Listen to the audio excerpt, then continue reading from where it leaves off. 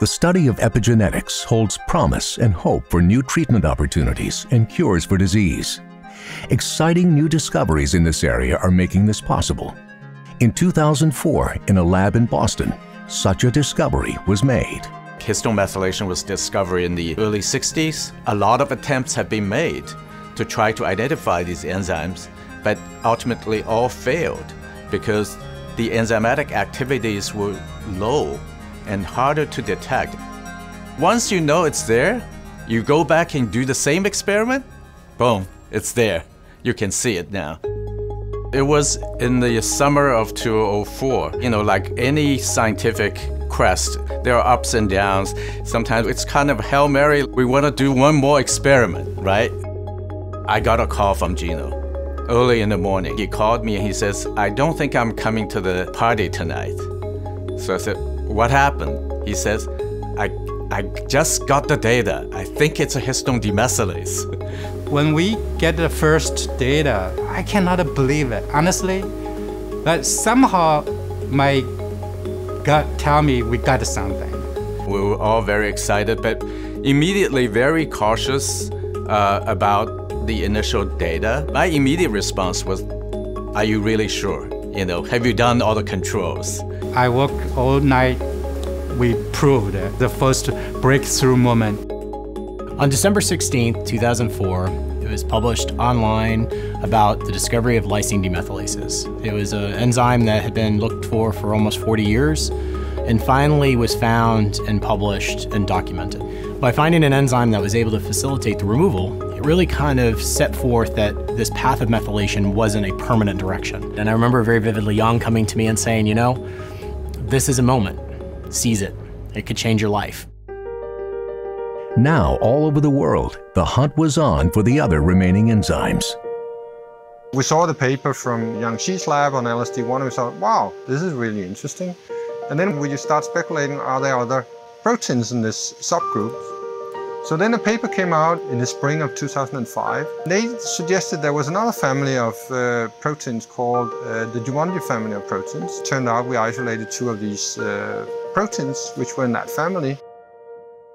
It really catalyzed a discovery for approximately 20 more plus enzymes. These are all enzymes that have very defined pocket, and so they are druggable, and we already have small molecules for many of these players. Now the question is, do we know enough about the biology? Do they play a role in safeguarding the epigenome integrity?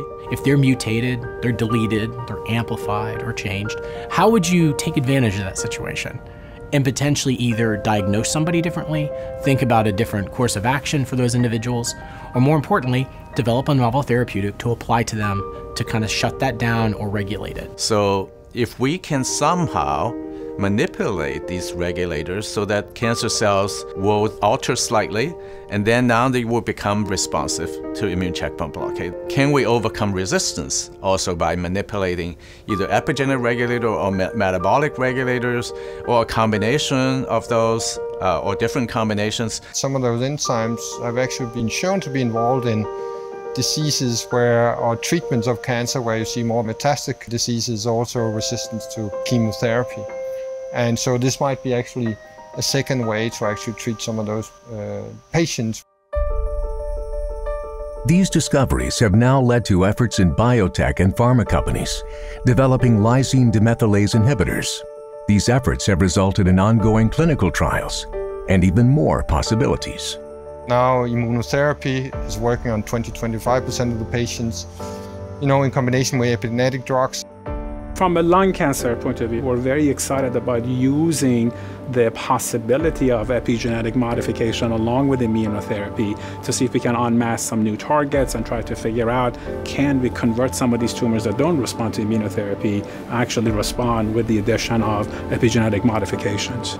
In GU cancer, we're helping reinvigorate immunotherapy with the use of epigenetics as part of a clinical trial, in this case for bladder cancer. Epigenetics is one of those fields.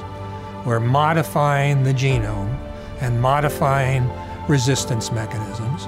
We have the opportunity to make a quantum leap. So in this case, the leadership has made a decision that we think epigenetics is one of the next frontiers. We've made a bet that this is where we should be and we're willing to invest in this program. This is where the power of epigenetics is today.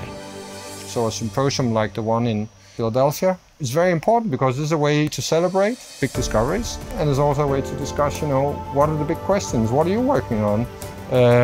How can we help you?